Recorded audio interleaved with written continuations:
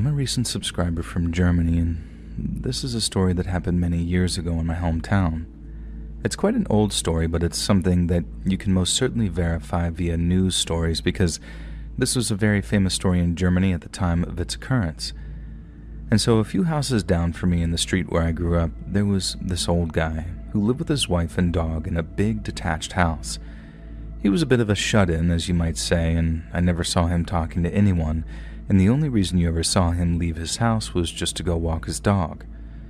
We lived on the same street in peace for the longest time, and although he seemed very antisocial, everything appeared to be regular. Then one day, things started to go downhill. At some point, people started to notice how the car belonging to the man's wife was no longer in the driveway, and then later on, it was confirmed that she had divorced him and moved away. This was only discovered because the lady's former work colleague just so happened to have bumped into a neighbor, so it took 2 weeks for people to realize that she was gone for good. We were sad for him, but it is a fact of life that marriages do fall apart, and he seemed to be acting like his usual self, so no alarms were raised. One morning, sometime later, I left my house at the usual time to catch the school bus. Our street is relatively quiet, and normally there isn't much stuff going on, but on this particular morning, things were looking very different. There were a few neighbors on the street, and my parents said that there's something wrong with the old guy, which lived on the end of the street, but nothing specific was known at that time. Everyone seemed very worried because apparently he'd gotten into an argument with someone while walking his dog, and this neighbor was shocked that he was even talking to them, so when the man started screaming about something, people were shocked enough to come out of their houses to see what was going on. You can just imagine, this man has not talked to anyone for quite literally years, and then all of a sudden he decides to begin screaming in the street, and it made for quite a spectacle. I wanted to stay and see what was going on, but my mother and father insisted that I make my way to school and avoid being late. And so off I went, and for the whole day, I thought about it every so often. I wasn't obsessed, but I was curious to see if the man had been arrested or taken away, or if there'd been any further confrontations. I was actually quite excited to hear from my mother and father what had happened, but to think of that feeling now makes me feel a deep shame in myself, because what I arrived home to was not entertaining. As I returned and exited the bus at the bus stop, I saw that the whole street was completely blocked off and evacuated. Police cars and officers were everywhere, and even a SWAT team was there. I had no idea what was going on, so I rushed to the house, met with my parents, and they explained to me that the old guy tried to destroy the entire street in some kind of manic episode. He flooded his entire basement with gas and had an improvised bomb in his garden shed, which was essentially a big pile of propane gas tanks tied together. A timer clock and a toaster served as the fuse mechanism for both the bomb and the basement, and the whole thing was rigged to explode between 7 to 8 a.m. in the morning, with a smaller version of this explosive being placed in the recycling bin of the neighbors directly next to him. Before the old man triggered the bomb, he wrecked the entire interior of his house by smashing and breaking everything. He then went to the garage and carried on the destruction, which is strangely how he got caught. A neighbor then heard all the noise and became suspicious. He looked through the garage window, and the fumes were so strong that he noticed the distinctive smell of gasoline. He broke the door to enter the house and discovered the mess the old guy had created. And that's what started the so-called argument that everyone had heard that morning. The neighbor immediately called the cops after the screaming had finished, and that's when everyone was waiting outside. But right at the same time my parents scolded me and told me to hurry along to school, our neighbor was trying his best to activate the explosive devices and blow us all to kingdom come, as they say. The bomb squad from the city police force later said it was a miracle that the device did not detonate. It was well put together, with the only parts that were suboptimal being the timer and detonator. If our neighbor had taken just a little more care when putting together these two aspects of his device, I would most certainly not be around to write this to you. The police arrived not long after I departed, and after gaining entry to the home, they arrested the man before he could correct his mistakes and detonate the device. And for a while, it looked like we were going to have to stay in a hotel overnight, but the bomb squad managed to remove the device around an hour after I arrived home from school, and we were able to re-enter our houses once the police truck had departed. I heard that after he was arrested, the man was deemed unfit to stand trial, and basically went straight from the courtroom to a psychiatric hospital, where he has remained ever since.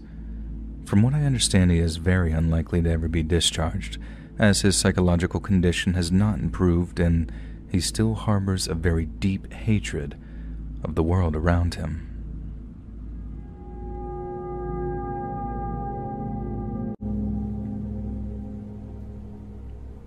I live in a very rural area in Tennessee, and this happened either in the summer of 92 or 93, so I was a preteen, and I can still see this in my mind like it happened yesterday.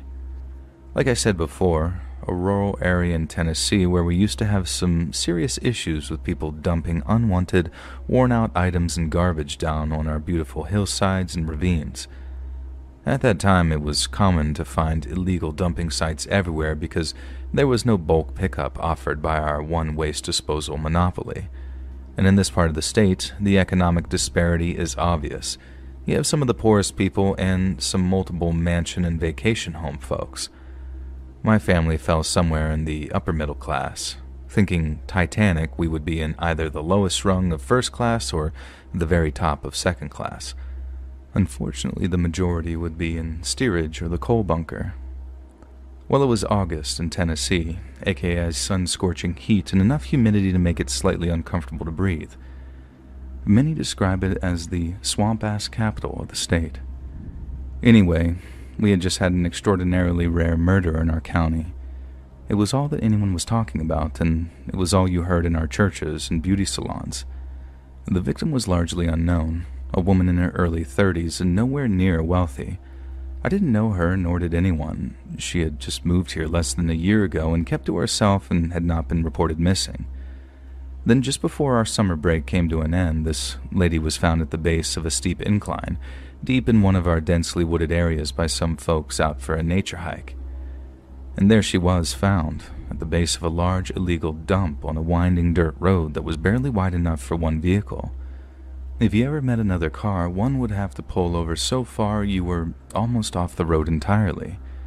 Even creepier, the road was named Bone Road. Yeah.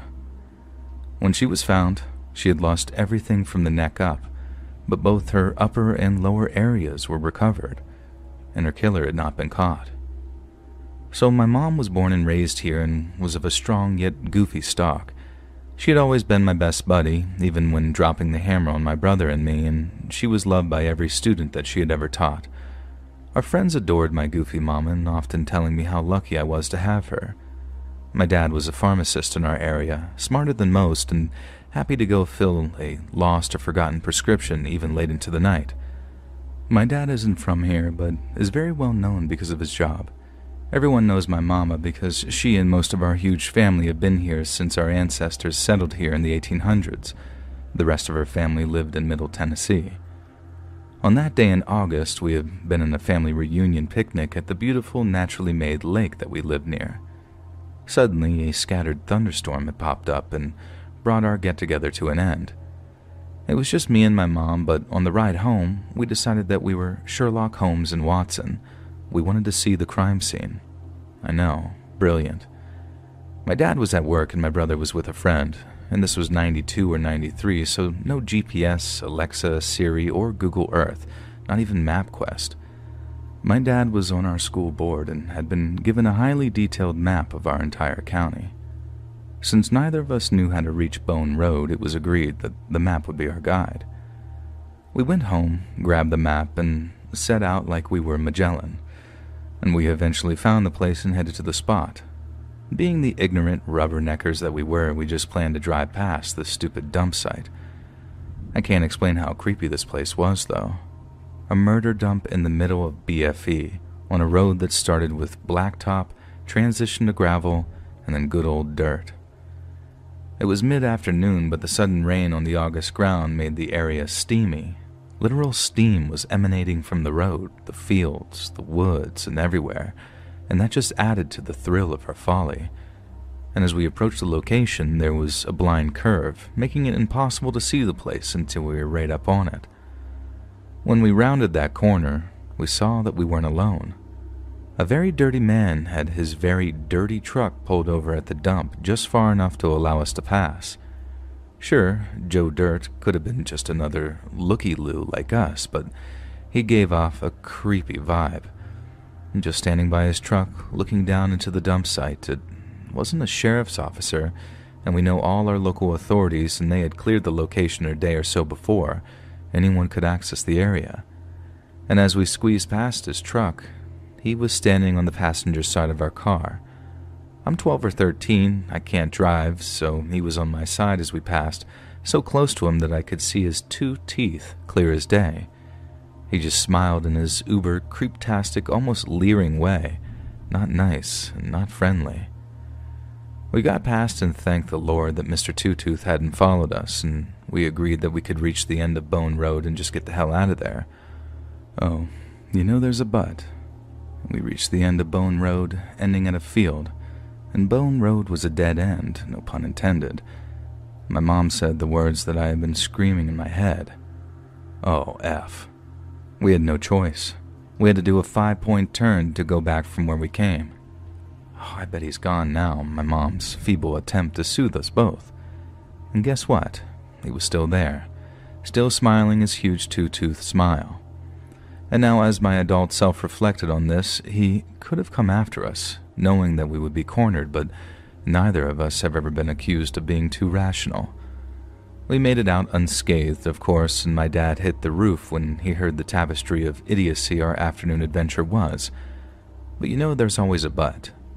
Days later, our newspaper heralded the good news that murderer was caught. The woman had been killed by a boyfriend-turned-stalker. She had moved here from a town about 45 minutes away to get away from him, but he had found her. He just drove around with her body in his truck before happening upon this dump site. Happily ever after? Not quite.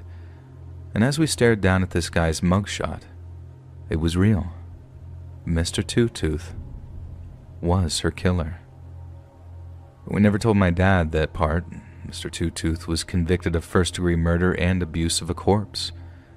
He'll die in the state prison system serving life with no parole. Still, Mom and I promised that we would never be so dumb again.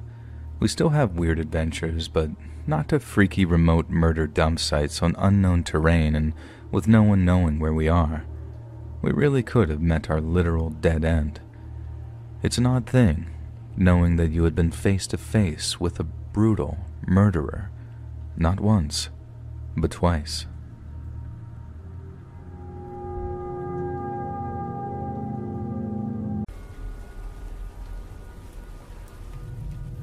I have a really bizarre story to tell. It happened a few months back. So there was this wedding coming up that I was going to with my wife. We were guests, and I had to go to a tailor for my suit. Obviously, I had no idea what tailor I was supposed to go to, but I remembered my wife told me that she knew of one that her family had been going to for years. That was fine with me, so the next evening after work, I stopped by. Now, on this day, I worked particularly late, which is something that occasionally happens. It was like 8 p.m. and dark outside. I put in the address to the tailor and followed it. When I arrived, I was in the parking lot of this old run-down-looking mall. There were hardly any other cars in the entire parking lot. At first, I thought that this had to be a mistake. Then, I looked on the map again, and it showed that the tailor was inside of the mall. I was already thinking of how I was going to tease my wife for having me stop at this abandoned-looking mall. It said they were open though, so I got out of my car and walked inside. When I first got in the mall, it was a very strange feeling because the place was literally 90% abandoned. There were hardly any lights on, and there were countless closed-up stores. Most of them were completely empty, but a few still had their signs up and some things inside. As you could guess, there was not a single other person in sight. I was even wondering myself if I was supposed to be in here. So I started walking the hallways looking for the tailor shop. As I was walking, I remember I passed by this one store. It looked to be a clothing store, at least that's what it used to be. It was closed, and it looked like it had only been closed for maybe the past year. I could see that there was still some merchandise inside, but it was messy and stuff. But I also noticed that the door to the store was propped open. I figured maybe they were in the process of clearing it out or something. But as I was looking and passing it by, I saw somebody was actually inside of the store. It was a man who was wearing jeans and a hooded sweatshirt. I remember that he was passing by the giant window, and then he looked over and he saw me.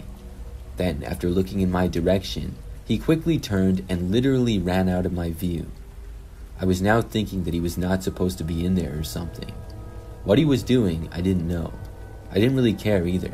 I kept walking and I just ignored it. I turned and went down another hallway that was mostly abandoned as well. But finally, at the end of this, there was one sign lit up and in working order that said tailor. So I walked to the end and entered the store. It was in fact open and in business. I honestly couldn't believe it.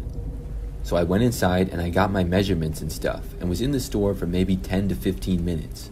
Then I left and it was time to walk back through the quiet mall to leave. I went down the first hallway and then I turned into the next one. Now I was in the main first hallway that led out to the parking lot. I remember as I was passing by one of the clothing stores again, I saw that the door was still propped open, and the guy who I had seen before was still there. This time, he was looking right at me from the other side of the window. I thought that it was weird how he was just staring at me, but I ignored it and I passed him by. Then, right after I had passed the store, I heard the door opening and then footsteps. I didn't look back, but as I kept going, I heard the footsteps walking in my direction behind me. For some reason, this guy was now leaving the store and walking behind me. Was he following me? I didn't know. He did not say anything, and neither did I. I kept walking, and I soon reached the exit doors. The man was walking probably about 30 or 40 feet behind me. When I was going through the doors, it sounded like the man behind me was starting to speed up. After I got outside, I looked behind just for a second, and I saw the man fling the doors open at a fast speed. Right after seeing that, I just started sprinting from my car. When I started to run, I heard the man behind me starting to run as well.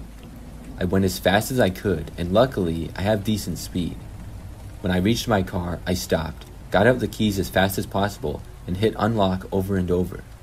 Then I grabbed the door, opened it, got inside, and slammed it shut. After I had locked the door, the man reached it probably 2 or 3 seconds later. When he reached my door and tried to open it, I was starting my engine. He punched at the window twice before I was able to drive off. Luckily, it didn't break. I left and then called the cops when I got on the road. I reported what happened and was honestly very confused myself as to what had even took place. I went home and told my wife all about the event. Looking back, I really don't know why that man went after me. I'm guessing he was trying to rob me and was maybe trying to steal from the abandoned store as well. Since this happened, I joked with my wife for a long time how she sent me to an abandoned mall to get robbed. I did return to the mall to go to the tailor again, but I went much earlier in the day and was fine. But this remains one of the scariest moments of my life.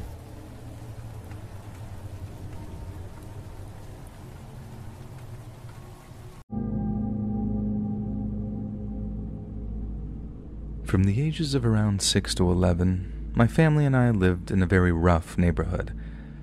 One night it was just my mom, myself, and my 2 siblings at home.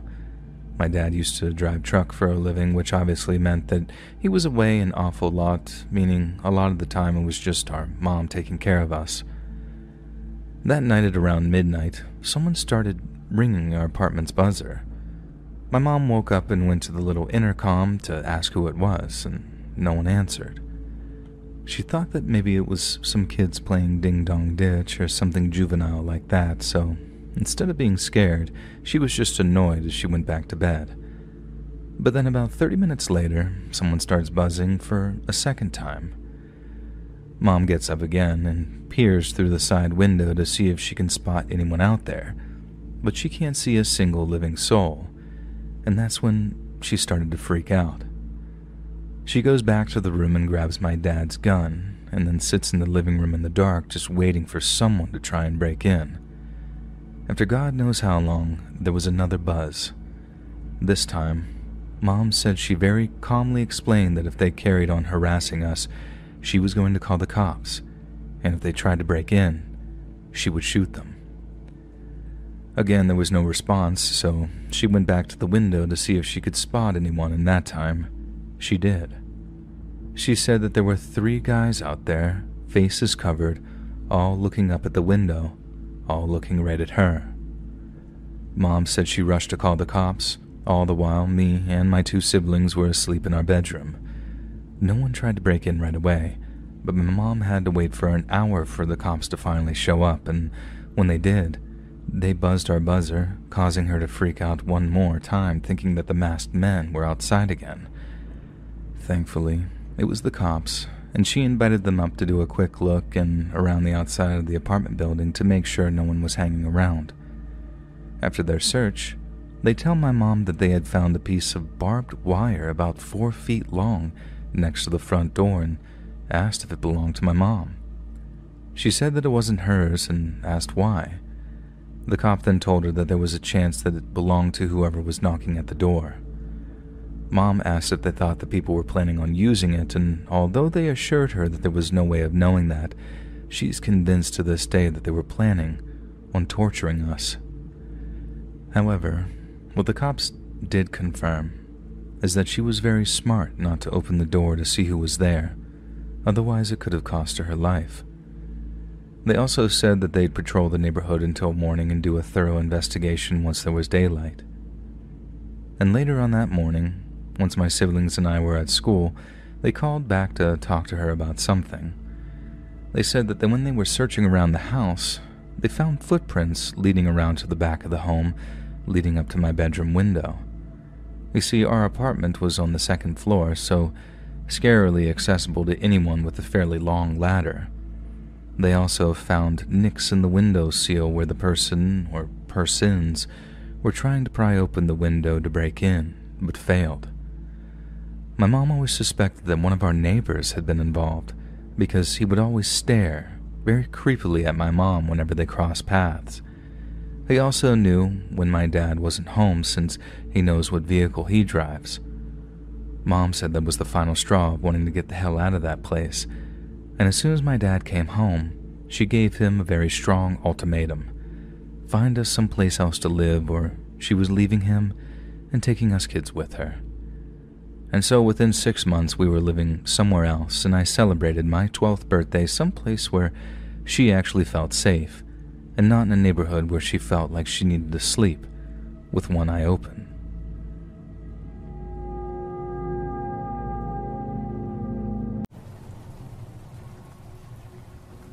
This happened back when I was 8 years old. Back then, I had a friend named Max.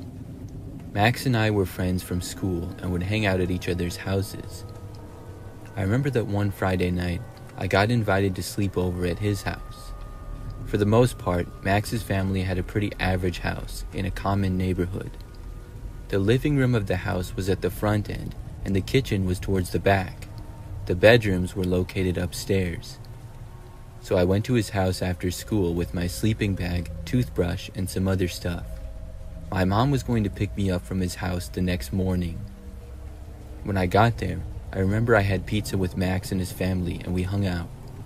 Later on in the night, I don't remember exactly why, but for some reason we were going to sleep in the living room. Maybe it was because that's where the TV was, or maybe it was just because there was more space there. But both Max and I put our sleeping bags on the floor down in the living room. When it got late, Max's parents and sister went up to bed, and the 2 of us hung out in the living room. We didn't stay up that much longer though, because Max got tired pretty quickly. I remember that he got into his sleeping bag and was soon out. I, on the other hand, was not that tired. I remember laying down, getting under my covers, and closing my eyes, but for some reason, I just couldn't sleep. I really didn't feel tired at all. I didn't have a cell phone or anything way back then, so I was pretty bored. I was just laying there in the dark, looking around the living room, or trying to sleep. This went on for what felt like a really long time. I would say that it was at least 30 minutes to an hour. The house was very dark and also completely silent. Then, suddenly, out of nowhere, I heard the sound of the garage door open. It was the door that led from the garage to the pantry, which was next to the dining room.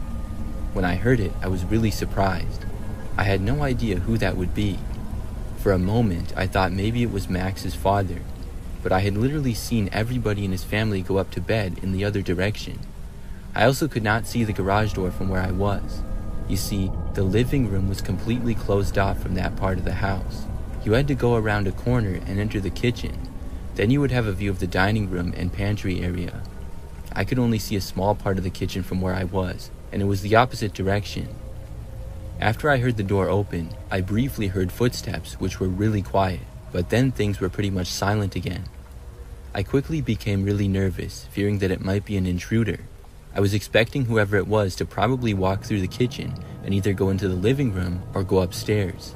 Either way, that would be walking by me if they did. I laid in my sleeping bag and did not make a sound at all, but I did look over to the corner. I didn't see anything, but I was half expecting to see somebody walk around the corner at any moment. But as I continued to watch, I didn't see anyone. I did not hear anything more either. I definitely was not tired now. I just kept laying there, not knowing what to do or what was going on for the longest time.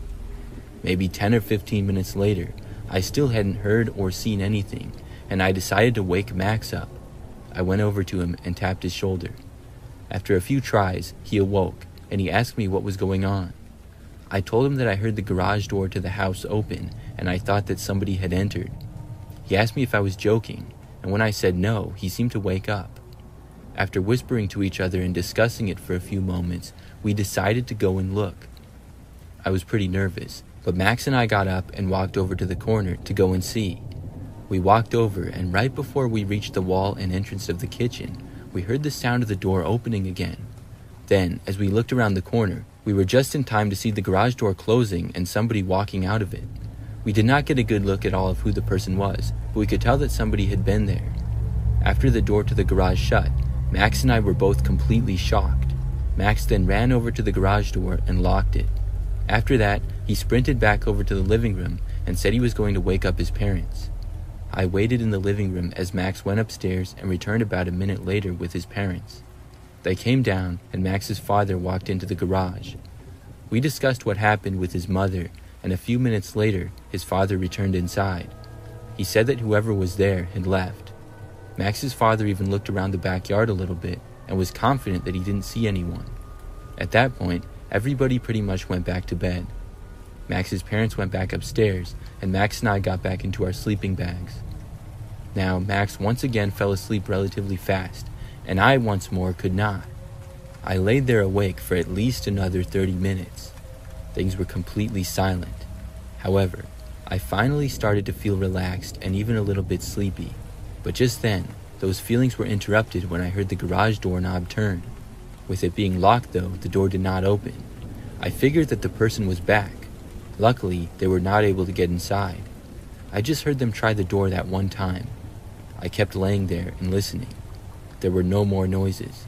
Eventually, I was able to fall asleep. The next morning, I told Max about hearing the doorknob turn again the previous night. We told his parents as well, and his dad searched the entire property. However, whoever had been there must have actually been gone then, because he didn't find anything. My mom soon came and picked me up after that. I didn't really hear anything more of it from Max. I stayed over at his house a few more times, and nothing like that ever happened again.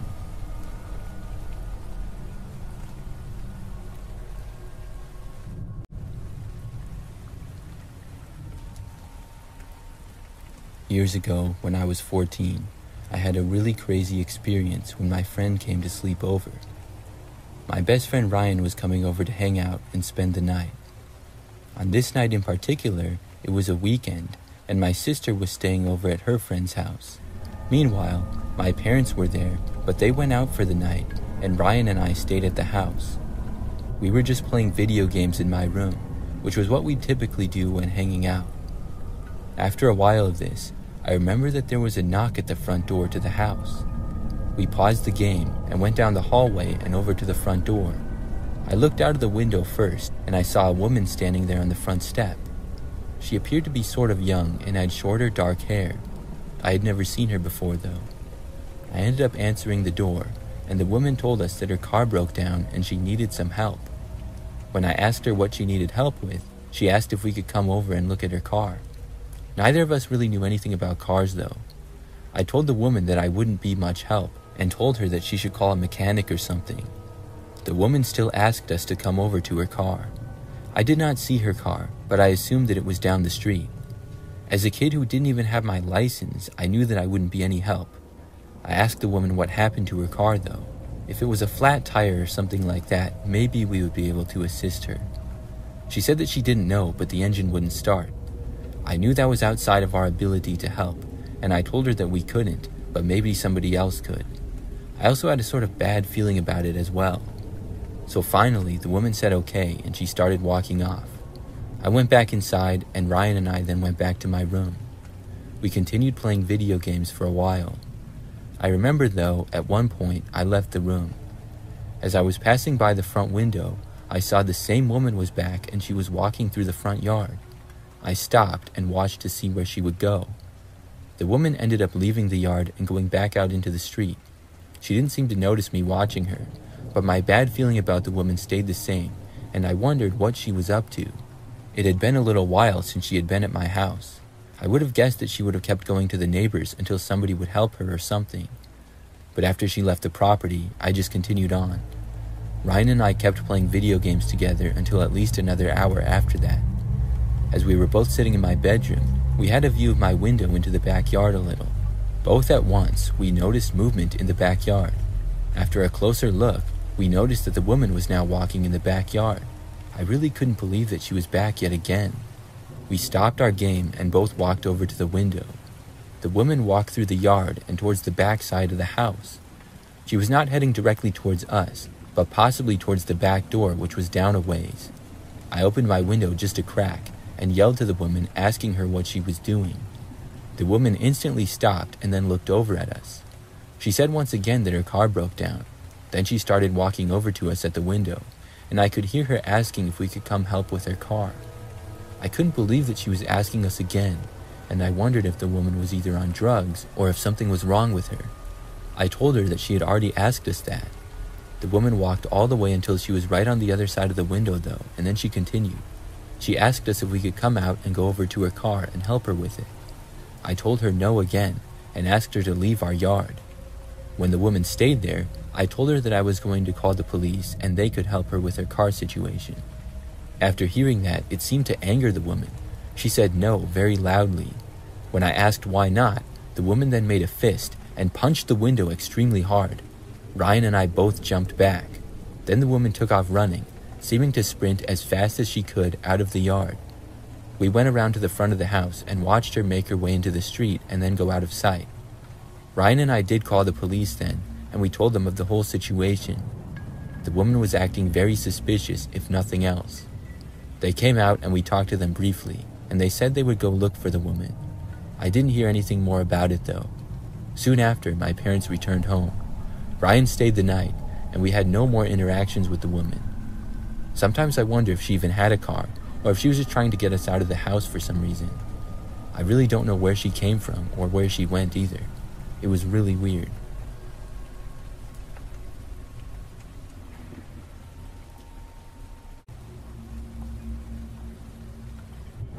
I work at this small perfume store in a large mall. This mall has literally hundreds of stores inside of it. The store that I work at is one of the smaller ones, and it only requires one employee at a time. We sell all kinds of perfumes as well as a few skin products. Our store is open until the time the mall closes, which is 8 p.m. So one time I was working at the store until 8, and I would be by myself for the shift. Normally, the store is pretty quiet. Sometimes if the mall is really busy, we'll get a lot of customers, but usually there are not that many people in the store at once. I was sitting behind the counter, which faced directly to the entrance and a large window on either side of the entrance doors. The day went by as usual for the most part. We got some customers here and there, but it was mostly quiet. At probably like 5 or 6 o'clock though, something strange happened. I remember that nobody was in the store at that particular time, and I was just sitting behind the counter. Then I noticed this man walking past the store, and he was wearing this creepy looking mask. It was not quite a clown mask, but it looked sort of similar. He turned and then looked into the window at me and pressed his face up against the glass. It was quite creepy, but I figured it to be a joke and I laughed it off. He stayed at the window for an uncomfortable amount of time, probably over a minute. Then he finally stopped and walked a distance away. Before he passed by the store completely though, he stopped again and then looked in once more. He stared for a little while before finally turning and walking away. It was very weird. Over the next hour or so, I got a few more customers and we made a few sales. People would walk past the shop down the mall hallway all the time, but the later it got, the quieter it became. Then, at about 7 o'clock, I saw the man again. He walked past the shop once more and did not stop, but turned and looked at me as he passed by. It was very interesting, and I didn't really know what this guy was doing walking around the mall like that. I figured that he was probably messing with a lot of people and trying to get a reaction out of them. I didn't see the man for the rest of the time that we were open though. Then, at 8 o'clock, I went over to the entrance and I closed our 2 glass doors and then locked them. After that, I just had to finish up by doing a few things, and then I could leave for the night. I went back to the counter and would be able to leave in probably 5 minutes. As I was behind the counter though, I saw that the man was back. The same guy, still wearing his creepy mask. He stopped right in front of the 2 doors and started to stare at me. Then he came to the doors and tried opening them, but they were locked. After that, he started to walk away. I figured that he was leaving the mall. After all, it was now closed, and no stores inside would be open anymore. The man did not go out of my sight though. Instead, when he reached the end of the store, he turned around and walked back. Then he kind of started pacing back and forth in front of the shop and looking in at me almost the entire time. I tried my best to ignore him. Soon though, I was done with work and I wanted to leave, but I really didn't want to leave with this guy out front. I was hoping that he would just go away, but he didn't. After several more minutes with him still there, I was starting to get impatient. I hoped that one of the mall's security guards would see him and tell him that he had to go. By now, he was probably one of the last people left in the mall, if not the last. He continued to stand around and look at me every so often. Sometimes he would pace around a little, but he would never move out of my sight. It was like he was just waiting for me to leave because he knew that I was off now, but I wasn't going to. I didn't know who this guy was or what he was capable of doing. Before, I figured him to be harmless, but now I wasn't so sure. This went on for several more minutes. Then, finally, I saw one of the mall security guards come into my view in front of the store. He started speaking to the man. I couldn't really hear what was being said exactly. I could just really hear their voices. Not long at all after they started speaking, the masked man started walking away and went out of sight. The security guard followed. There was not too much of an interaction, and most likely the guard was just telling him that the mall was closed and he had to go now. Still, I waited a couple of minutes and made sure that the guy didn't return. Then, I was finally able to leave the store. I walked the now empty hallways of the mall, and then out to my car in the parking lot. When I got outside and into the parking lot, I remember looking to my left. One of the first things that I noticed was the masked man. He was just sort of standing around like 100 feet away. He was sort of near another set of entrance doors and was standing on the sidewalk out front. I just hoped that he would not look over and see me. I walked as fast as I could to get to my car, and I was able to get there okay. Then I quickly left. When I did, I saw the guy still standing in the parking lot. I don't know if he was waiting for me to leave or what. Maybe he thought that I was going to exit out of the other doors. But either way, I was glad that I was just able to get out safely and make it back home. And after that, I never noticed the guy again. I still wonder sometimes what his plans were.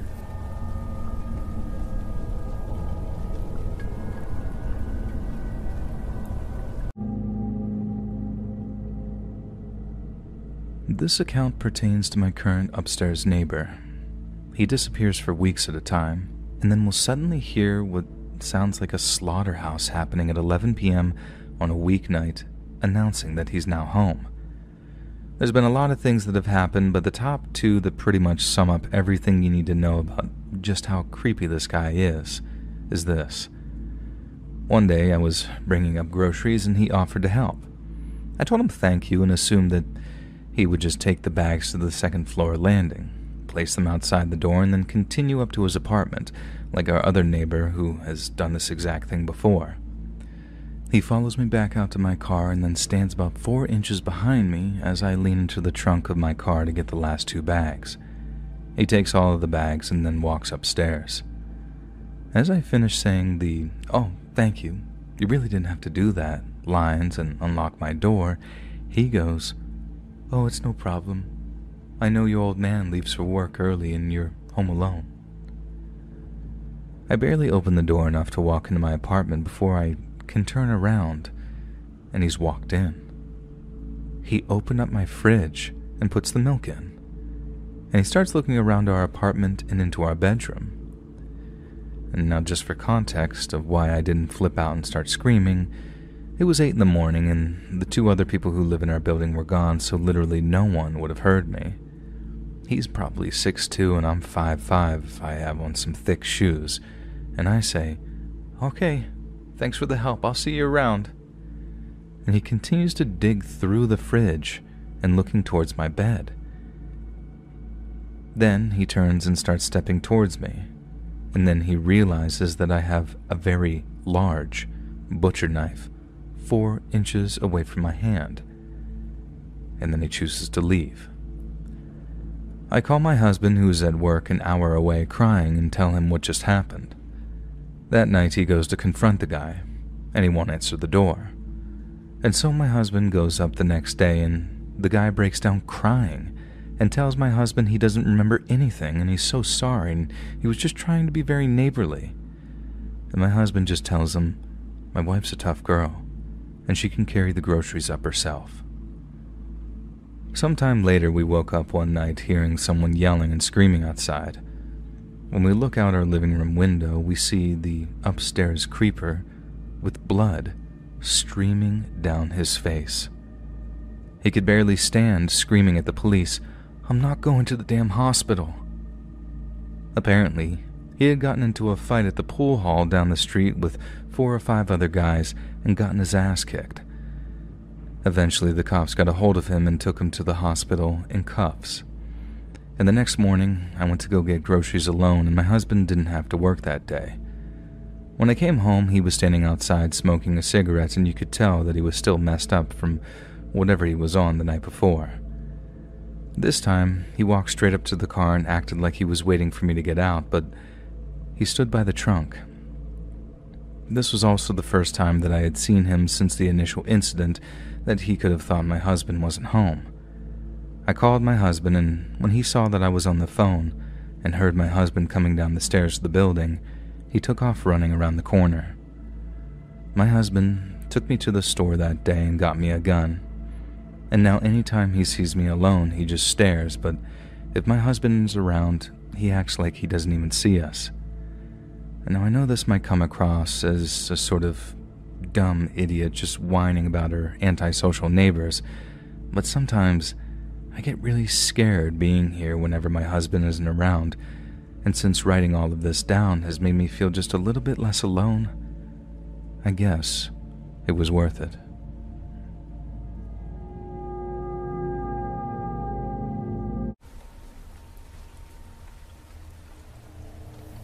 I remember one time I went to this sleepover with some friends when I was really young. I'm pretty sure it was one of the kids' birthdays. I don't even remember who all was there though. I knew maybe 3 of the kids out of the probably 7 or 8 that were at the sleepover. What I really remember though was that we all went to sleep in the kids' bedroom. It must have been pretty large to fit us all, and we all had sleeping bags and were on the floor. I fell asleep that night around the time everybody else did, but I remember that I randomly woke up in the night after being really confused and groggy for a few seconds because I was not waking up at my house. I remembered things. I was at the sleepover still, and it was still the middle of the night. I just looked around the mostly dark room. The only real light came in from the window, which did not have any blinds on it or anything, and that's when I noticed that another kid was up. I can't remember his name. I hadn't really known him that well, but he was standing at the window, and I realized that a person was outside on the other side of the window. This was really strange. The person appeared to be a man, but I couldn't really see. I just laid there and watched, and I noticed that this kid appeared to be talking with the man at the window. I had so many questions, starting with, who was this man? Why was he at the window? And why was this kid talking with him? The obvious guess was that he was possibly going to try to kidnap the kid or something. I remember that at that point, I sat up. This was maybe 10 seconds after first seeing what was going on. At that point, I saw the kid turn around and look at me.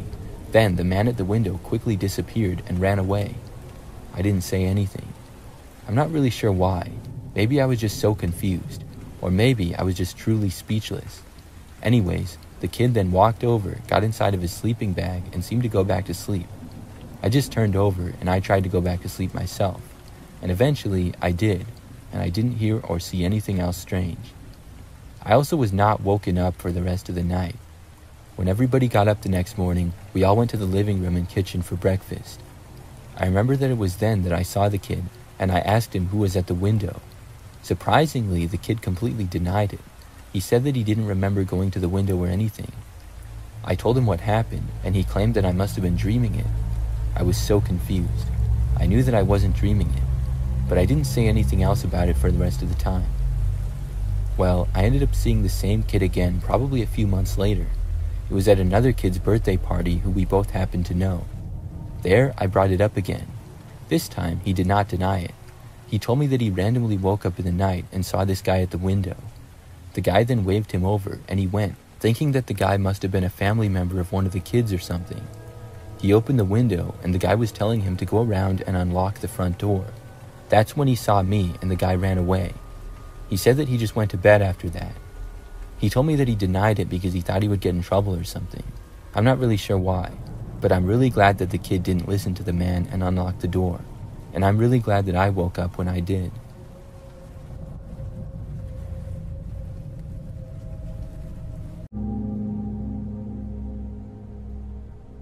I'm 22 years old. We used to have a neighbor who was around 60 to 70 years old, and he died a few years ago. When he was still alive, he would cause us so much trouble. Scratched our car, poisoned our apple trees and grass, blew up a firework near me to cause me to temporarily go deaf on one ear when I was like 4, all kinds of things. His son was a judge in our city, so pretty much everything we took to court was against us, and I remember Dad often called us from work to tell us not to be alone at home, and we would have to stay at Grandma's. When I was little, I think about 6 or 7, I would frequently have nightmares about seeing a face outside the bathroom window. The window is above our bathtub. It's high enough that no one can actually see in unless they climb the roof on our shed, which is underneath the bathroom window in our garden. Coincidentally, the shed is directly next to a fence that separates our garden from the neighbor's one. I still remember the dreams. I remember having them pretty much every other night, and I never told my parents when I was little because we never really talked about anything, so I didn't really share anything that was happening to me. Well, I grew up thinking that they were just dreams and that was it. I did mention them to my therapist last year because we were discussing some personal problems, and I felt like this was kind of connected. After coming home, Mom asked me what I talked about with my therapist, so I finally shared that I used to have such dreams. I never really thought about them being real, but she told me that I actually did tell her that I saw our neighbor on our shed's roof.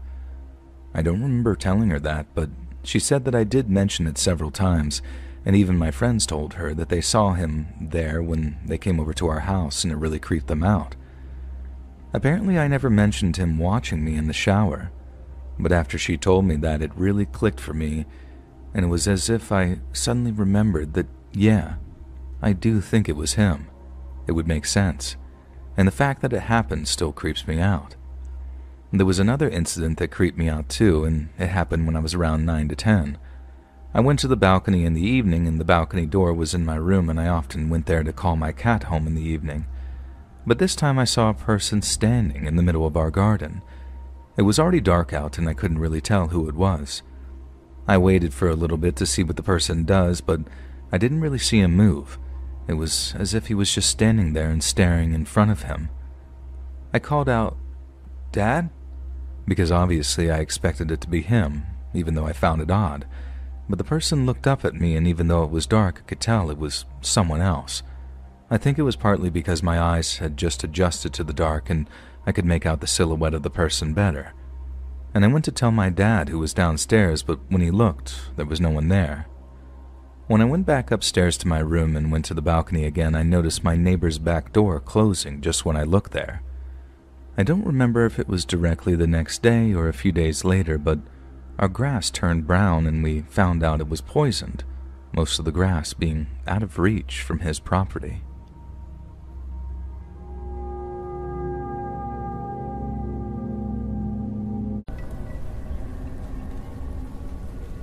This happened back when I was a kid in the early 2000s. I remember it like it was yesterday though. So I think I was about 10, and I lived with my parents and 2 younger sisters at the time. We also lived about 10 minutes away from a huge shopping mall. I went there many times as a kid. One sunny Saturday morning, all 5 of us went down to the mall. The reason we were going is because my younger sister wanted to see some celebrity that was having a meet and greet or something. I don't remember exactly who it was or what the situation was, but I know that I wasn't really a fan.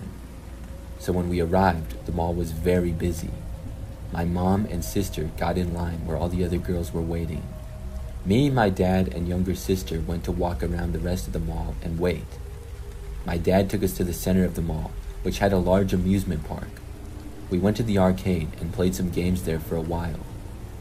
After some time of this, my mom and sister were still in line with the large crowd, and my youngest sister was going to go on some little kids ride. I was hungry, and my dad gave me some money to go and get some food. So I left the area and walked down some crowded hallways. I was looking for the pretzels and walked for probably like 5 minutes away. As I struggled to find the pretzels, I was passing by hundreds of different people. I remember that sometime when I was walking, I felt a tap on my shoulder from behind. I looked back and there was a man standing there, but I didn't know who he was. At first, I was very confused, and I didn't know if he was mistaking me for somebody else. But the man said that he had to talk to me, and he motioned for me to go to the side. I went a little off to the side, away from where everybody was walking and in front of a random store. The man asked me what I was doing walking around the mall by myself. I told him that I was just going to get a pretzel. That's when the man told me that he would buy one for me and asked me to go with him. Now, I knew better than this, and I realized at this point that the man was a total stranger, so I told him no, and instead of continuing to go find the pretzels, I instead started to walk back over to my parents.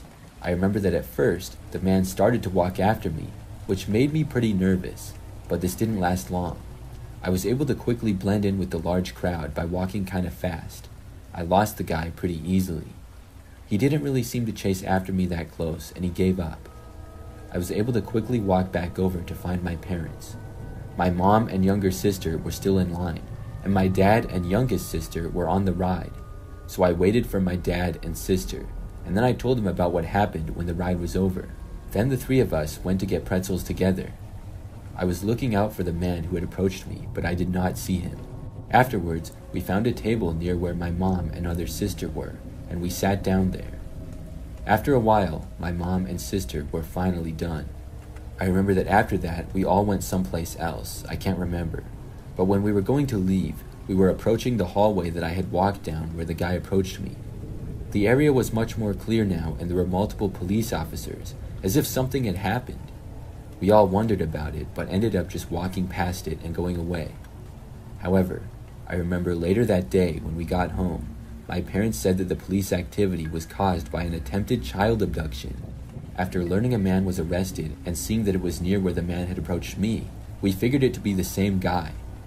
It really creeps me out. But I also feel very lucky that I had just walked away from the guy when he talked to me. I'm also happy that the man was not able to successfully kidnap anybody.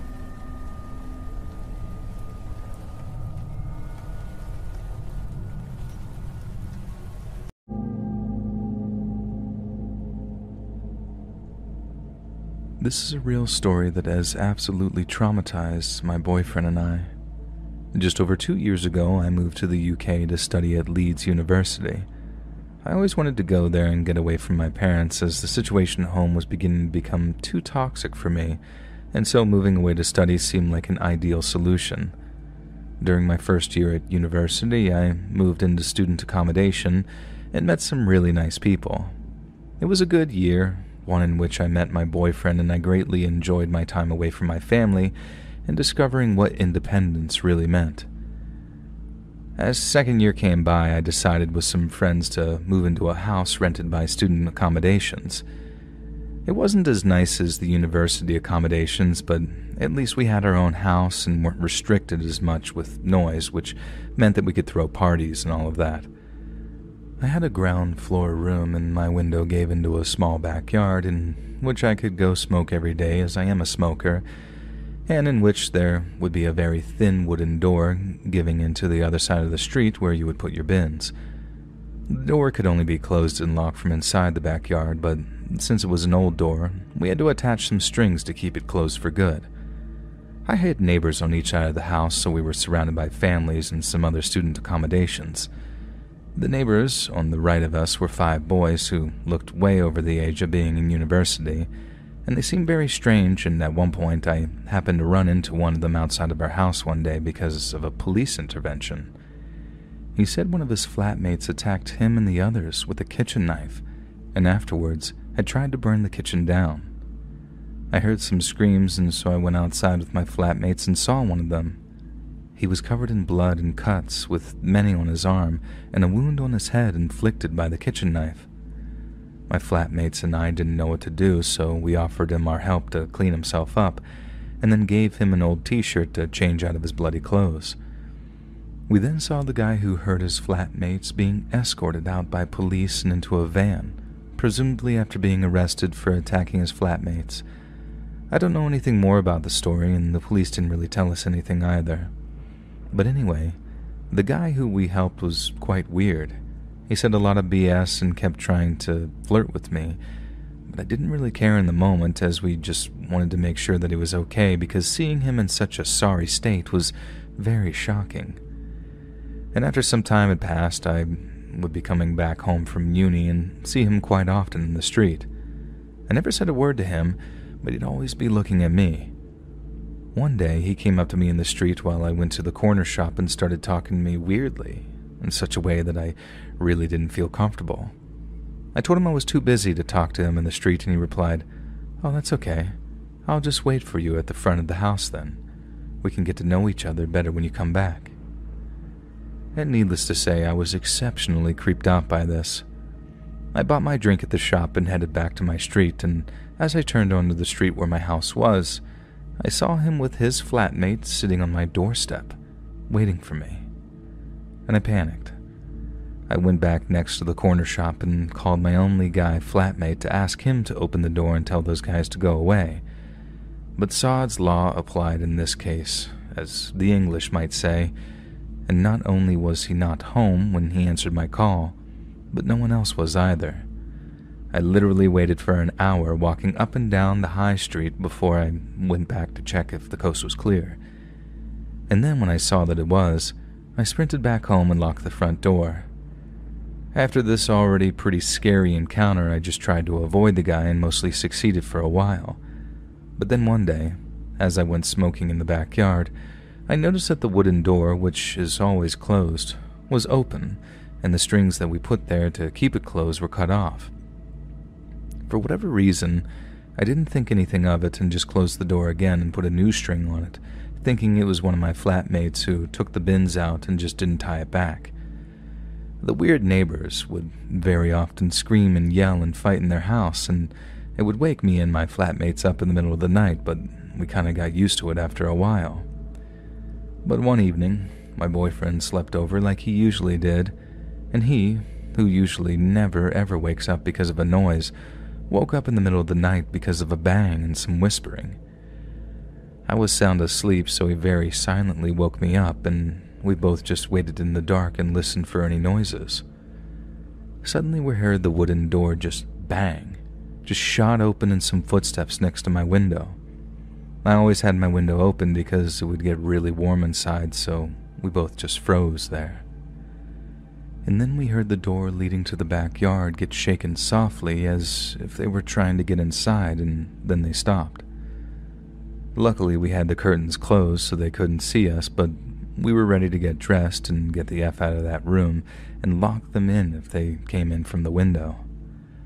Then we just heard my window move and get more open, and one of the guys saying something in a different language that we didn't understand, and started to hear them trying to get in.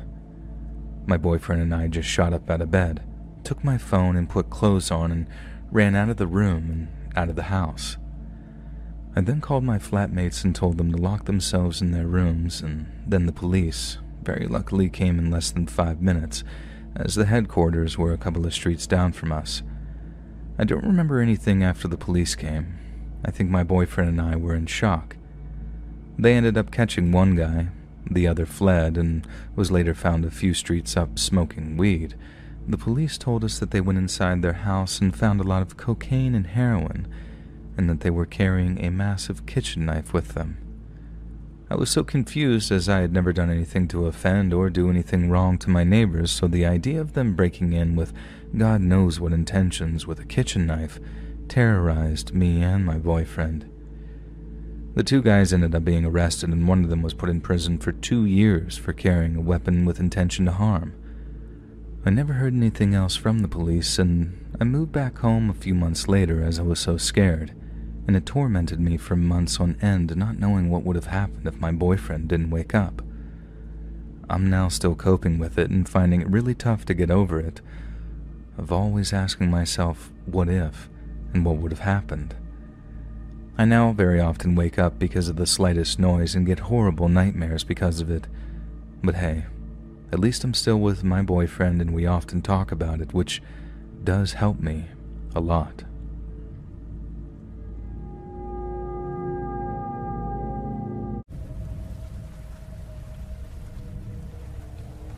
This happened back when I was 12 years old.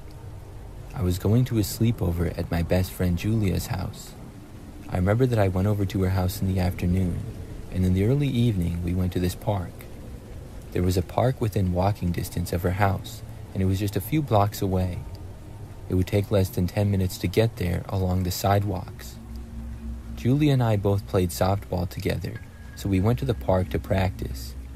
The 2 of us walked there, and when we got to the park, we were the only ones there. It had one softball field, a few benches, a large open area of grass, and some trees scattered around. The park was surrounded by the residential neighborhood. So we started playing catch and did some fielding practice as well. Probably like 45 minutes into being there, only a few people had passed by. Occasionally somebody would walk their dog through the park or something like that. But then there was this man who we noticed. He walked to the park and was wearing sunglasses. The guy then went and sat down at this bench not far from the field. He sat down and just started watching us. We continued, not thinking too much of it. I didn't look at the guy for a long time. Probably 30 to 45 minutes after that, though, he was still there, and that's when we were about done. We then got our stuff and started walking back to Julia's house. Now we had to walk past the man because the bench that he was on was right next to the walking path. We did, and not long after, he got up and seemed to start following us. Because as we walked on the sidewalk and left the park, we could hear the guy about 30 or 40 feet back. Neither of us said anything, but when we turned and went up a block and the guy was still there, I think we were both thinking the same thing. I remember that Julia suggested we not go straight home and we take a different way. She didn't say why, but I knew it would be to try to lose the guy following us. At the end of that street, we went right instead of going straight. Then we went right again at the next block. I stopped hearing the guy, and after looking back, we didn't notice him following anymore. We then went and turned around, and then went around the block before going back to Julia Street. Once we got there, we did not see the man, and we went inside of her house. Julia and I hung out inside, and I had my sleeping bag and stuff to stay the night. So we were both in Julia's room just hanging out and talking hours later, and we both stayed up pretty late. We were the only ones still up by probably midnight. Julia's bedroom was at the front side of the house. I remember that her blinds were closed, but at one point she got up and looked out of the window. She then told me that she could see that creepy guy that was following us. I thought that she was joking at first, but as she kept looking outside, I got up to see for myself. When I got to the window, sure enough, he was there. The guy was standing on the sidewalk right in front of Julia's yard. He was still wearing sunglasses and kind of looking around. We were wondering what he was doing. Then he appeared to look over at us and notice us. We both ducked down immediately as fast as we could. After a few moments, Julia carefully looked up and slightly opened the blinds again. When she did, she said that he was coming into the yard. We both ran out of the room and into the hallway. Julia then went and woke up her parents. Meanwhile, I did not hear any kind of a knock at the door or anything. I wasn't sure where the man was. A few minutes later, Julia's dad went outside to look for the guy, but he was gone by then. We thought about calling the police, but did not. For the rest of the time, the guy did not return. Neither of us saw him again, but it still creeps me out to think back to it.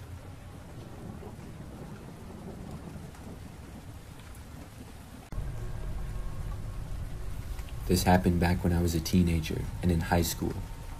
I was a freshman, and I lived in a house in the suburbs, not too far outside of the city. It was a densely populated area, and we lived about a mile away from a pretty large mall. It was also about a half-mile from my school, so it was a popular hangout for a lot of the kids. I would go there with friends after school some days, or on weekends other times.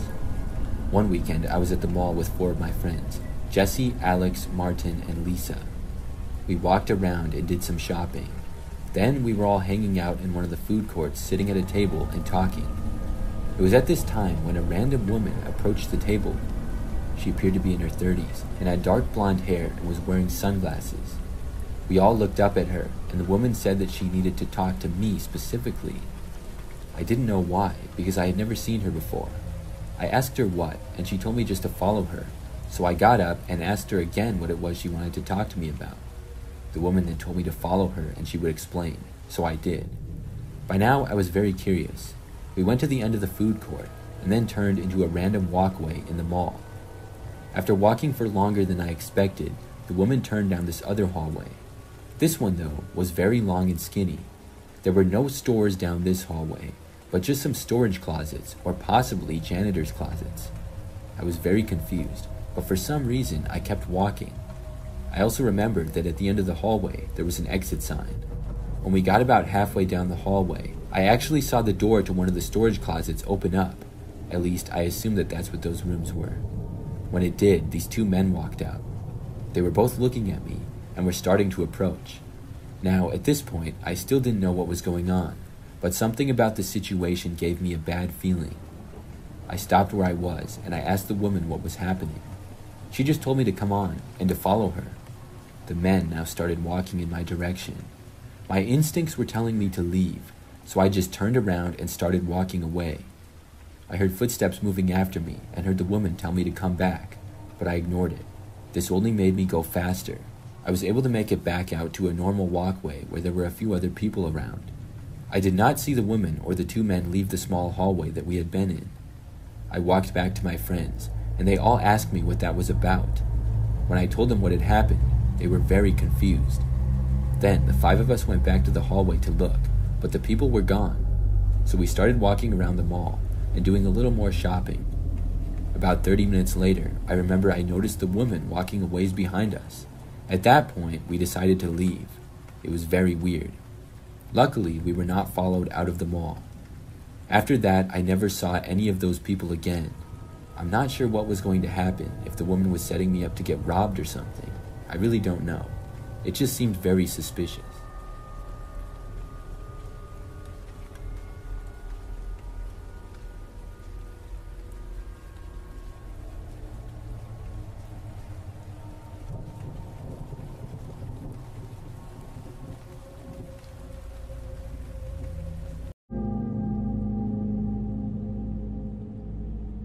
So, this has been a few years since this happened, but to this day, I feel almost sick thinking about that night.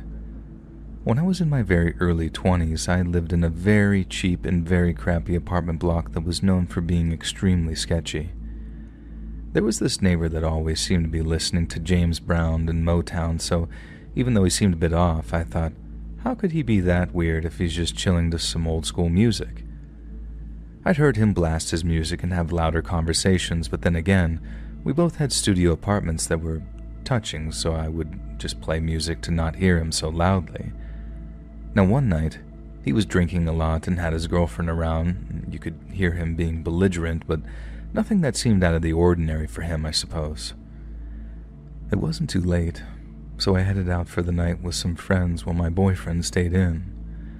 I got dropped off at around 1 a.m. or so as we were driving into the parking lot from afar, and we saw my neighbor outside in between cars in the apartment, looking sort of odd. Okay, weird. Whatever, this guy is kinda just creepy anyways. And at that point, my friends were more weirded out than I was, but I didn't think much of it and had them drop me off near the entrance because it was easier for them to leave. And that was until they drove away and I walked up to go into my apartment, which I had to pass him first. I swear my heart dropped because he was standing still by then with his body hidden by the bush that is between our apartments, like the funny Simpsons meme, but actually not funny whatsoever because as I approached, it seemed like he thought maybe I didn't see him because it was so dark out and he was still as a statue. I waved and mumbled hi because I freaking see you, and I'm not going to pretend that I don't at this point, so don't even try anything since no one was out on a weekday at this hour. And at that point, after acknowledging that he was there, he stepped out of the side of the bush and came into the dim porch light, and never in my life have I looked into eyes like that, and my heart is racing as I type this. They were widened, dark, fully dilated just like a wild animal, almost lunatic if I were to express his energy as well. He didn't say anything, but gave me a bone-chilling look and I ran into my apartment immediately. My boyfriend was drowsy since it was late, but he did say my neighbor's music was loud and continued for some time, and he heard a ton of noise and arguing earlier but didn't think anything of it. And that night, all night we heard thumps and it sounded like furniture was moving. Now it just weirded me out knowing that he was awake in that state that I viewed him in, which seemed almost primal. The next morning, I heard the cops outside banging on his door and was partially relieved to see them, but then super scared of why they were there in the first place. They took him away in handcuffs shortly after demanding to be let in and asked me when was the last time I talked to or seen him, and I told him about that night. The arguing noises, frightening encounter, and thumping all night. What I found out during the next day will make my stomach turn forever. I was told by this groundskeeper details I will keep simple since it was horrendous. That James Brown listening neighbor brutally murdered his girlfriend that night, dismembered parts of her and dragged the rest of her body near the train tracks which was directly behind our apartments. It hit me that the cold, primal, and wide-eyed look that I had seen in that man was that of a person who just took another human being's life in such a vicious and disgusting way. I felt so sad for this woman who didn't deserve to go like that. She was always quiet, sweet, and seemed a bit down on her luck, usually asking for cigarettes when I encountered her. And to this day, my stomach still turns thinking about how close I was to death, quite literally, and how he could have ambushed me out of insanity since he was just waiting in the darkness when I walked up. Basically, to all of you who follow their intuition and gut feeling, listen to it. If you have a bad feeling about someone, even if they seem harmless, stay a safe distance the hell away from them. I moved into a different apartment right after because it was just too much thinking about what had happened. That neighbor went to jail and I saw his booking photo. So damn scary to see him again. And I just hope that he's staying in jail where he belongs.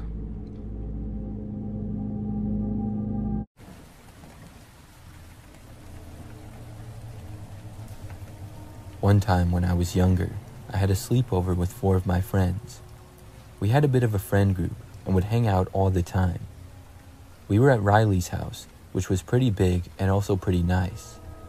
What I really remember about the night started pretty late though. We were all hanging out and talking, and it was past midnight. All Riley's family, including his parents, had gone to bed upstairs. Meanwhile, we were down in the living room, which is where we would all be sleeping. So, at some point, the front doorbell rang.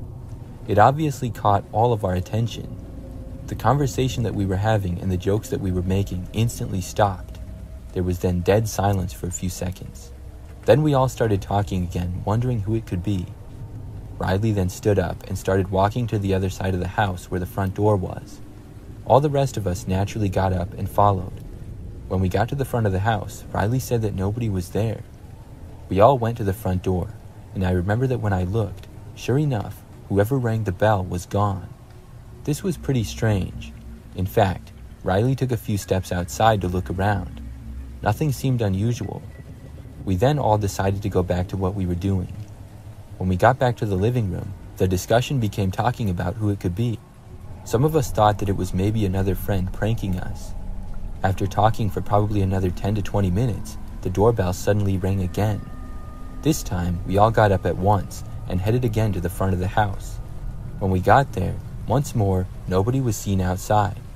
Riley opened up the door again. This time, though, all 5 of us went outside and looked around.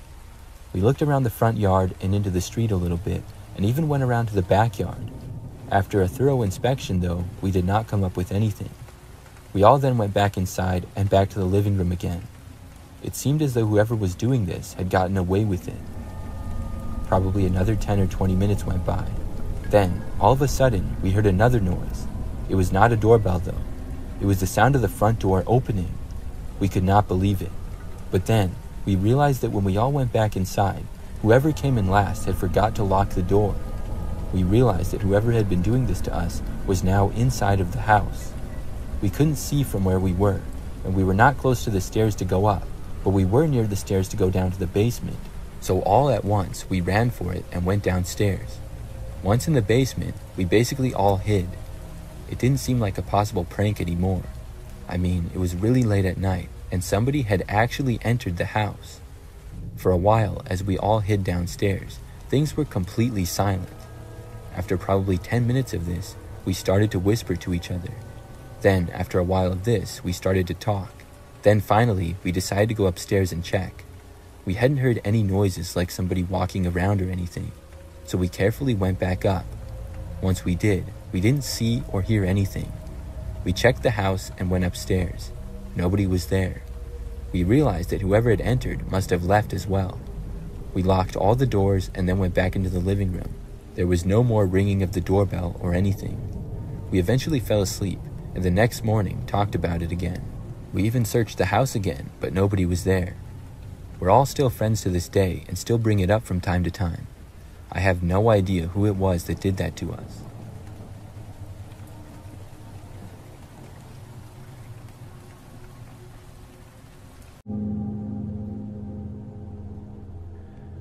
So, today, as I was going out for coffee, I decided to check out a new cafe that just opened. As I approached the door, I was surprised and happy to see an ex-girlfriend of mine from when I was a kid. We stared at each other for a second, and then I saw her mumble something before coming toward me. I went in for a hug, and after we greeted, she simply asked, "Do you remember what you did to me?" And I was baffled. We had dated many years ago and never had any issues of any kind. No major fights, no abuse, no toxicity. In fact, she left me because I wouldn't commit, but we remained on good terms for a while afterward, still hanging out until she found a job abroad and left. At first, I was scared out of my mind and immediately sensed something very strange. I asked her to be more specific, but she wasn't forthcoming, and after a little chit-chat, she told me that she was referring to the time when my friend and I cleansed her house. It then came back to me at the time, we were some stupid, edgy, semi-goth kids who were really into weird and otherworldly stuff.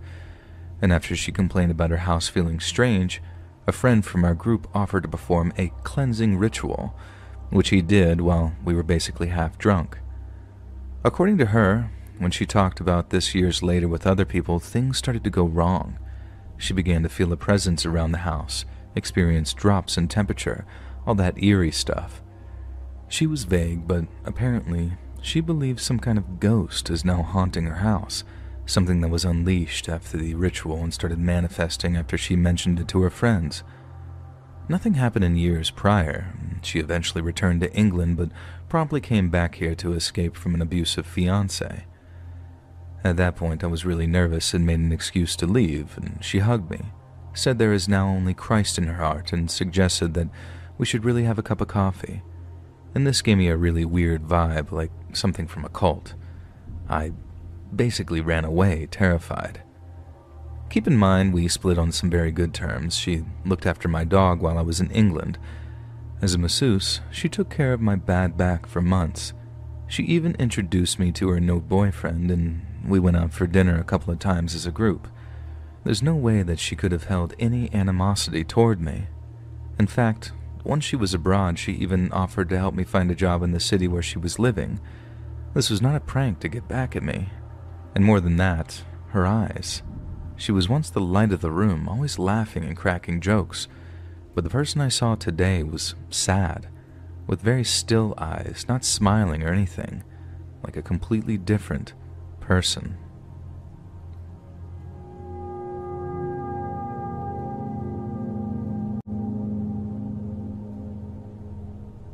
My earliest memory of a nightmare turned out to be a real event. So that title sounds like a no-sleep story, and that's the first thing I thought when I first found this out about 2 months ago. I've been busy dealing with the wake of a family tragedy since then, but now that things are returning to the new normal, I figured it's a good time to share this, and I'm sorry in advance for any formatting issues here. Now first, I'll describe the nightmare. It's a very short dream. Like I said, it's a very clear memory just because of how scary it was. I was about 4 or 5 years old, perhaps 6 at the most, and my twin brother and I had a bunk bed in a room at the furthest end of the house that we grew up in. The nightmare had me in my bed looking out the window to see a red sky, the kind it gets in the early dawn hours before sunrise, but light still colors the sky.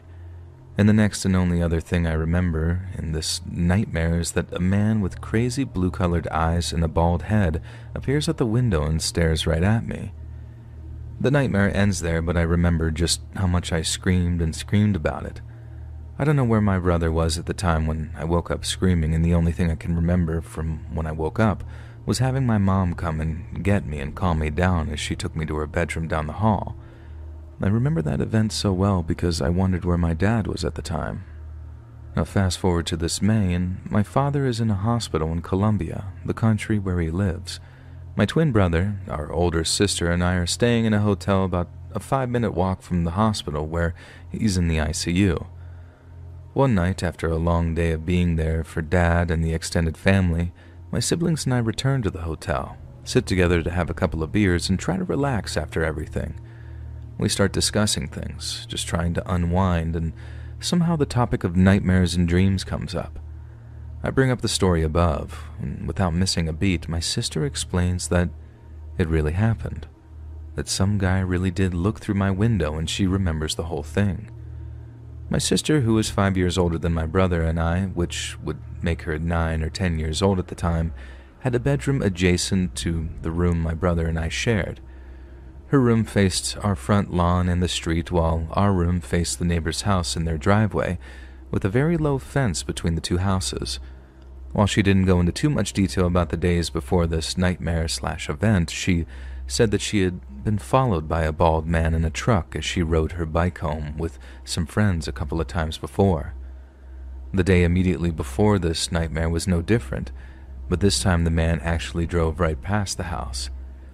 At the time, she was a latchkey kid since my brother and I had to attend a special school about 45 minutes away from our hometown for a speech impediment that many twins have, and my mom had to pick us up rather than be home for my sister's after school.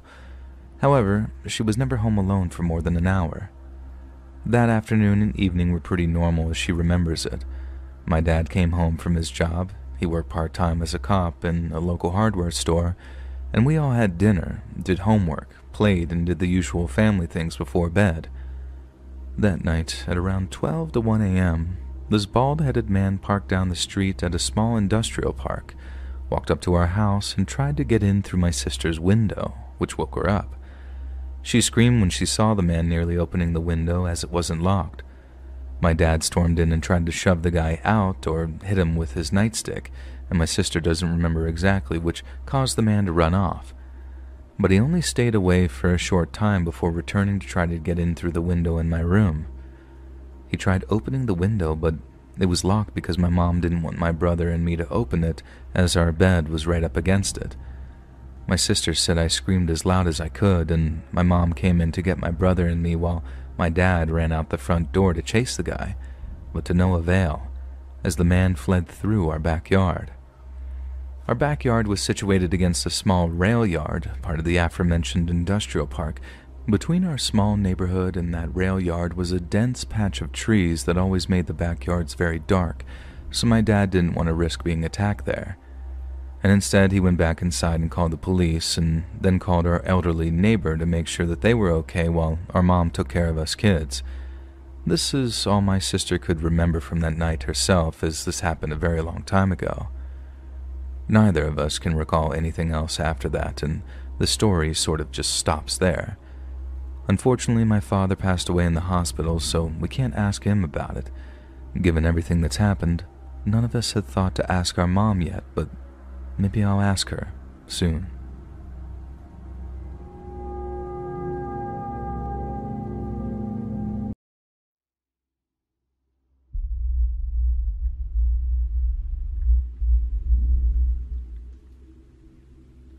I just woke up in the middle of the night remembering this and needed to get it off my chest. When I was about 16, my father, brothers, and I lived in an old rundown house in the middle of nowhere. It was a private rental. My brother would do work for the landlord to pay our rent.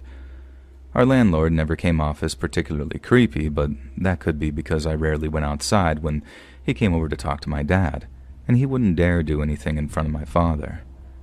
I was home alone one day. My dad and brothers went out somewhere, I don't remember exactly where, and I had my dog in a fenced-in yard outside, but that was it. I was in my room doing whatever I was doing, probably playing The Sims 2, and we lived in the middle of nowhere, and there was a long driveway which the window of my bedroom directly faced. I couldn't see or hear anyone driving up the driveway. I saw a car, not my dad's, and kind of immediately freaked out. I ran and shut all the blinds in the house and turned off all the lights and checked the doors, making sure that they were locked. It was our landlord. He lived next door about 2 miles from our house, and yes, that was the closest house. This wasn't the first time that he'd come here unexpectedly. It happened twice before, and both times I was home alone. Those first 2 times he was only there for 10 minutes, walking around the outside of the house and then quickly leaving, but this time was different. I grabbed a big kitchen knife and hid under the kitchen table. I heard him pull up outside and open our front gate. My dog outside was going crazy and barking, and I heard him yell, "Shut up, you mutt!" And I could hear his footsteps walking up to the door. He tried to open the front door, and I was freaking out. At this point, I texted my dad, and he was coming straight home, but they'd be like an hour. He continued to walk around the outside of our house, trying to peek into each window. The house is old and has 3 doors that you can enter from the outside, and he tried to open all 3. I thought maybe that he didn't know that I was home. Maybe the last 2 times were just a coincidence, but he started saying things, including calling out my name, and he knew that I was home alone.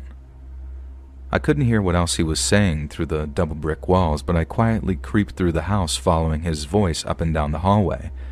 I was trying to hear what he was saying, and that's when he said something that I'll never forget.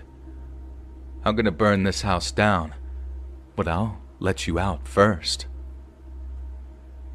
Of course, I didn't take him seriously, which scares me even more. He wanted me to come out. He wanted me to take his threat seriously, and that's the part that gets me. I know exactly what would have happened if I had believed him, and my life would have been completely different. He was there for at least a half an hour, maybe closer to an hour, and he was very persistent, and he left before my dad came home. I told him everything, and we moved out soon after. I still don't know how he knew that I was home alone, and my dad never saw him on the way driving out, so he knew my dad was gone because there was no car in the driveway. But how did he know I wasn't with him? And why did he act like that?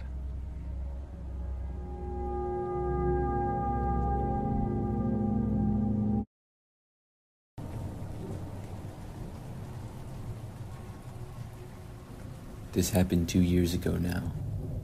I went shopping at a very large mall that's fairly close to where I live. I had been there many times before and was mostly familiar with it. It was a weekend when I was there, and there were countless other people. I parked in a parking garage and then was inside the mall shopping for several hours. I got quite a few different things.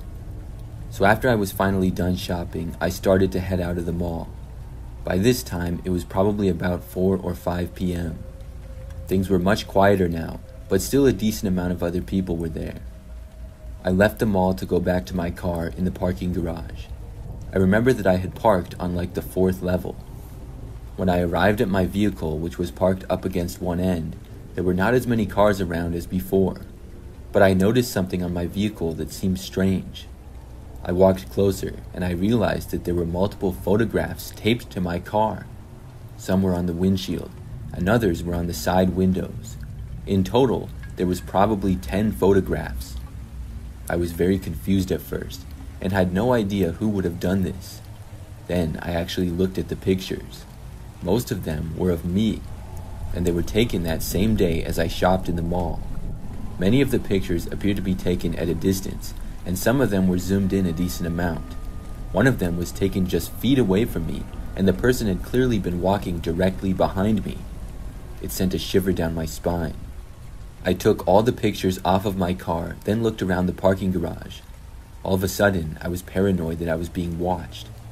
I didn't notice anybody, but there were many possible hiding places. Then I got inside my car and locked the doors. I started looking at the pictures again. This was extremely creepy.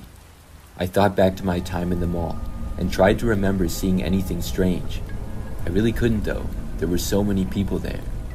It would have probably been pretty easy to take pictures of people without them knowing.